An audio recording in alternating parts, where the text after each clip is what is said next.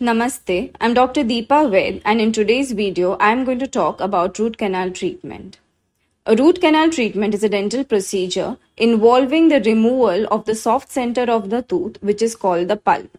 The pulp contains nerves and blood vessels, which gives nutrition to the tooth and keeps the tooth alive. Whenever there is injury to the pulp, which can be due to decay, infection, cracks, tooth wear, trauma, or gum disease, it can cause inflammation and necrosis of the pulp, leading to symptoms like pain and swelling.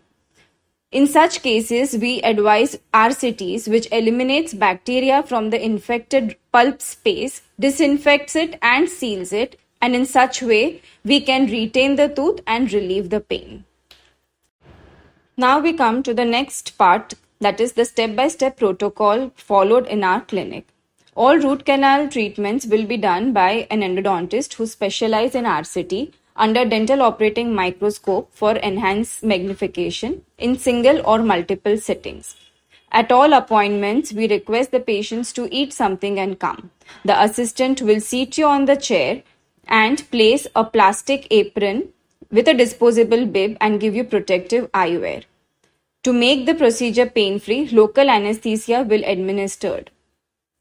For your safety and for more successful procedure, rubber dam isolation will be used at all treatment.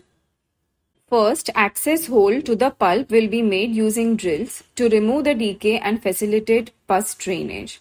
Once the canals are located, pre-endodontic buildup of all the missing tooth walls will be done to improve the strength of the tooth and prevent fracture. After that, mechanized cleaning and shaping of the canals will be done using apex locator and rotary files. Disinfecting solutions will be deposited in the canal using safer side-vented needles. To enhance antimicrobial action, ultrasonic activation of the solutions will be done. Once the canals are cleaned, they will be filled using gold standard resin sealer or bioceramic sealer and gutta percha points. In badly broken down teeth, a post and core may be indicated for additional support and strength of the tooth. In such cases, fiber posts or ribbon fibers will be used.